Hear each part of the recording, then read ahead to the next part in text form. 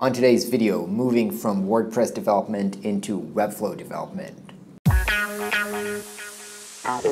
So I got an email a few days ago from somebody called Adrian, right? And he was telling me that he's a WordPress developer and he's been watching the vlog. He was kind of sold on giving Webflow a try, but he's trying to understand what would be the process. So he already has a process when he's working with his clients, building a WordPress website for them. Usually the way that it works, they have to go and buy hosting and then send him kind of cPanel credentials. He then installs WordPress for them, and then they start the design and development process over there, and he's using Elementor to build websites for them. Now, he got really excited after watching my videos about Webflow, so we looked into it. Looks really cool, but he's not sure like what should be the process working with clients, how would that be different. He even made kind of a table to understand the cost of for him as a designer working in Webflow rather than in WordPress. So I want to cover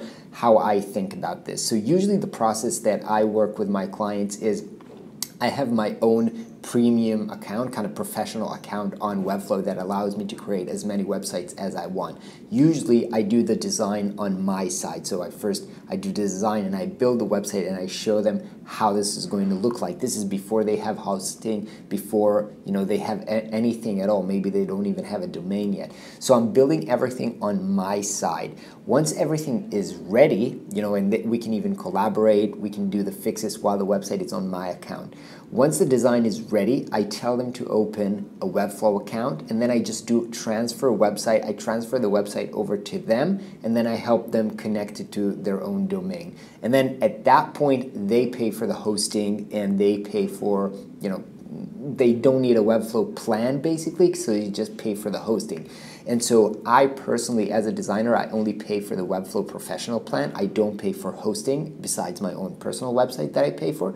But my client and my clients on the other hand, they don't pay for a Webflow subscription. They just pay for the Webflow hosting service. So this is basically how it goes, and according to the calculation that Adrian did, because he's now paying Elementor, and then he's paying another service, which I forgot his name, to host the WordPress website that he has. It's basically the same cost, I think. I don't know, I think that it would even be cheaper on Webflow because you only have to pay the Webflow subscription.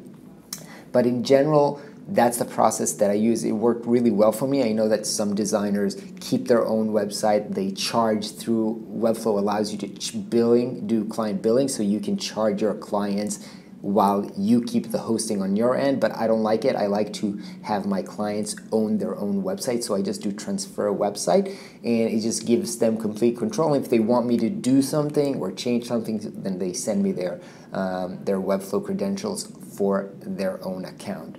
So basically, this is it, Adrian. I hope this helps you realize that your process will be much not even cheaper, but faster, more efficient, and you'll get better results with Webflow. So I hope this was helpful for you. If you've got any more process questions, you can send them all below. By the way, some of you guys know that I have a Webflow masterclass where I teach all of this, exactly how I do my client onboarding, how I sell to my clients the idea of working with Webflow, explaining the value of it, how the pricing works and everything. So if you're interested in that, you can check out the link below to that.